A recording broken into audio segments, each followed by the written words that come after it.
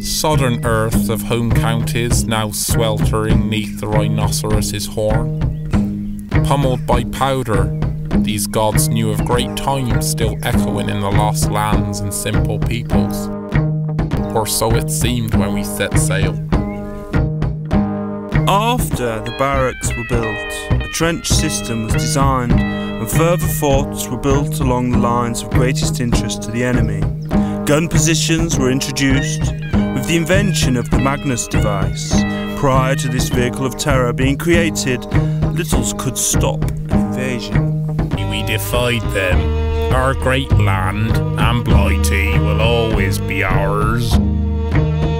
Forever England, just one corner of this field where the earth holds.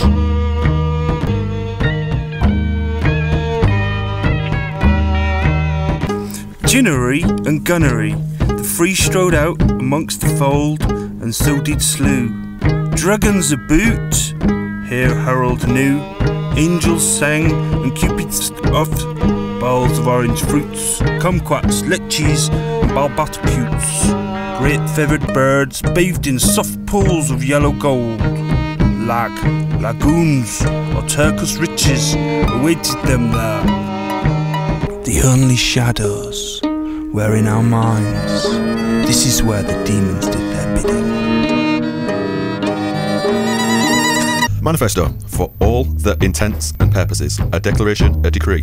Here at dusk, the three of us that by name are the Knights of the Wet Share, this being WSSK, for journals of design and communication, for the posting of bills, for digestion of intellectual property.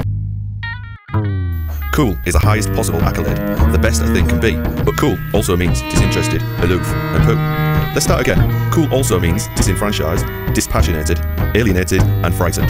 Cool is non-committal, for fear that to commit to an unpopular idea might make one uncool. Cool defined is cool dissipated. Cool cannot know the light lest it wither. Cool is uncreative.